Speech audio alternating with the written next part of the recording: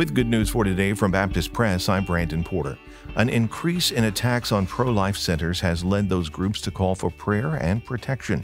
On the morning of June 7th, Mountain Area Pregnancy Services in Asheville, North Carolina, shared pictures of vandalism that had occurred at its offices overnight, including threatening messages spray-painted in red and shattered and broken windows around the building. If abortions aren't safe, then neither are you, and no forced birth accompanied an anarchist symbol, the Asheville Police Department reported. The act followed at least 3 others. One occurred over Memorial Day weekend when a pregnancy care center in Hollywood, Florida was also defaced with similar threats. On June 3rd, red paint was splashed on the front door of the Capitol Hill Pregnancy Center in Washington, D.C., with the words "Jane Says Revenge" spray-painted on the building's side, an apparent reference to Jane Roe, the pseudonym of the plaintiff in the landmark Roe v. Wade Supreme Court decision. It appears that decision will likely be overturned this month.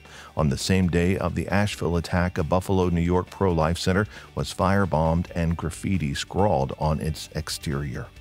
As final preparations are underway for the 2022 SBC Annual Meeting, the Great Commission Council has issued a statement thanking the Sexual Abuse Task Force for their work during this past year and calling for Southern Baptists to act on the recommendations when they gather June 14th and 15th. What the task force proposes is an approach aiming to prevent sexual abuse, the group says. It's to provide care for victims and to respect historic Baptist polity. Now is the time for robust and definitive action, the statement said.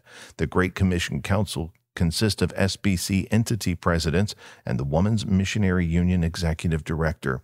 The council also recognized survivors of sexual abuse who provided assistance to investigators.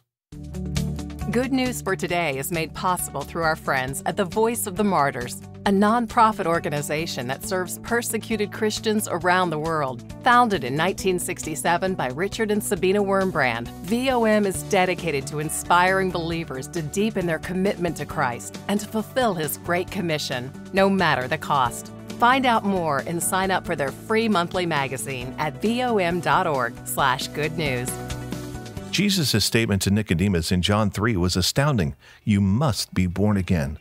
A Bible study from Lifeway says, being born is not something I can do for myself. It is not about my efforts or my good works. New birth means that I have to become someone completely different.